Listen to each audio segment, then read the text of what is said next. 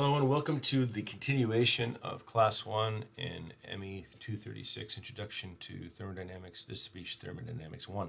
I need to start changing that.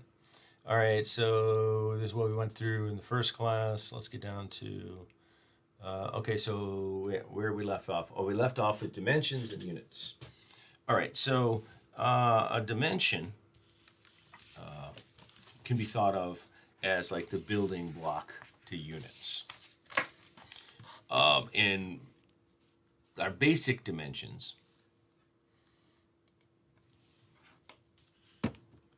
are, so I can remember it by, we have the MLT and the FLT system is what we will talk about in fluid mechanics. We don't really need it right now, but it's a good way to think of things. And that be, our basic building blocks are mass, length, and time,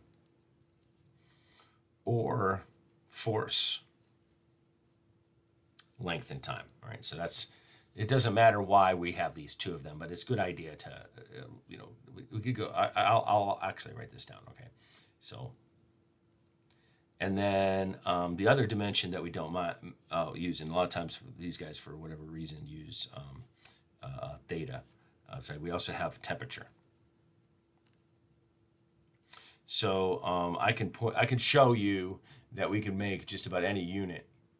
There are some units you can't, but just about any unit you can break down into a series of dimensions where you have, it's a combination of a mass, a length, a time, and a temperature, or a force, right? The reason why I have two different is because mass and force are related to each other by F equals ma. So you can write something, you could, instead of doing just mass, length, and time, you could write the dimension again in force, length, and time, and temperature, by the way, any of them in temperature.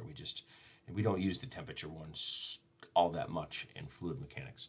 But fluid mechanics is like a branch of thermodynamics, if you will, in some respects. But it's just not as focused on the thermal side of the thing. So there's three main primary unit systems in use today. I say that in use, but some of them are peculiar to engineering education in terms of it being in practice. But the main one that we should be converting to is SI, which we think of as the metric system, right? The metric system.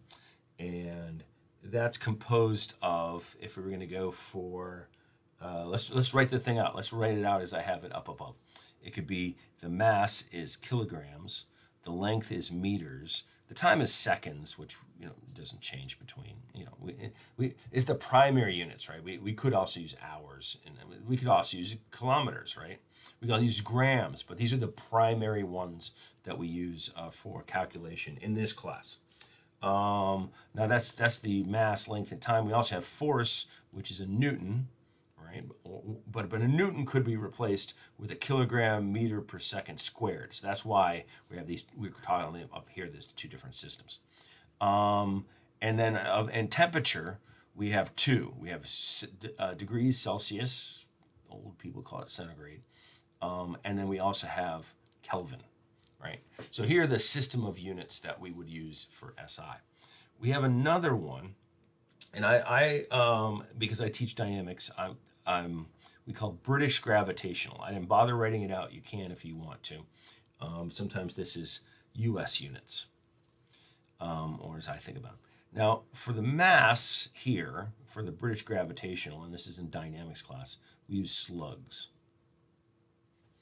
Because we're using slugs are based on feet, right? So instead of using inches, we use feet. In my mechanics and materials class, we would use inch as our primary basic length, but this is what we usually use in British gravitational. And seconds, obviously, is what we have right in there. For force, we have pounds. We don't make a distinction of what kind of pounds they are most of the time. If I accidentally do, well, then I'm sorry. But, and sometimes we'll actually put an S on the end of that. I don't know why. I don't always. I'm not consistent with it. Then we have degree Fahrenheit for this and a degree Rankine. All right. So here's going to be the big difference in the third kind, and this is the kind that thermo traditionally uses, and we can't seem to break away from it. I'm going to call it the English system. I think that's what's called in the textbook, the English system. But it's not fair to them because they didn't do it. I mean, they've changed over to metric. So I apologize to our friends across the pound. So their mass is going to be pounds mass. That's kind of silly. It's silly, but that's true. They still have feet. They still have seconds, but now we have pounds force. So there's a difference between pounds mass and pounds force. And we have to, because of the tradition of it, we have to get used to it. And they also have degrees Fahrenheit and degrees Rankine.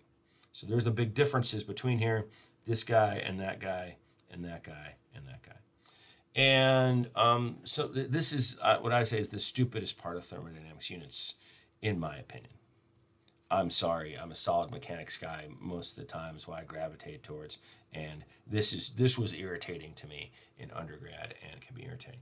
But it can all be solved with this.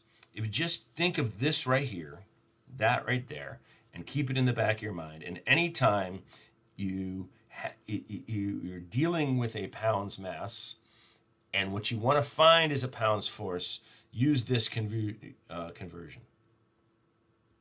And don't get your head turned up in a knot, because when you read the explanations of this pounds mass to pounds force, it could turn your head upside down. So my opinion, this is my experience, do not go too crazy with it. It's what you could think of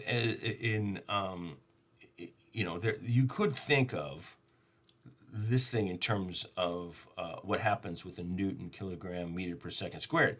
That equals to 1. And anytime that so what I usually think of is when I see the grouping of kilogram meter per second squared, poof, that turns into a Newton.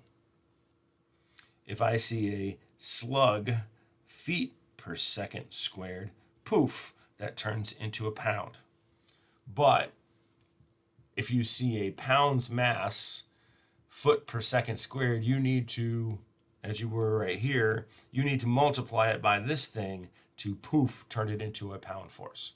It just needs to. And so it looks ridiculous to multiply and then divide. And you could really make the case of like, does 1 pound mass equal 1 pound force? Well, yes, it does on the surface of the earth, right? But that's only for the weight of the thing. So it doesn't actually, 1 pound mass does not equal 1 pound force. Only when under one circumstance, and that's when you're dealing with weight and you're dealing with gravity, right? You're dealing with this pound mass times the acceleration of gravity, then yes, you multiply that, but you only get 32.14 pounds mass per foot second squared. Well, you can't just go poof. You have to use this conversion factor. And if you just think of it in those terms, you'll be fine. But if you get your head twisted around like I would always do to myself, no, you will be messed up. I'm going to do a little call out to, let's see, try to get that straight. The conversion factors that are in the back of the book in table A1. Go take a look at them. Open up your book and take a look at them. I haven't given you all of them. You have to have the book. These people think, for whatever reason, that gravity is this. Engineers go 9.81 meters per second squared, and they don't worry about this nonsense over here. Right? Engineers think of it as 32.2 feet per second squared, and they don't go crazy with all this other stuff over there. Right? It's a standard thing. You don't have to go crazy.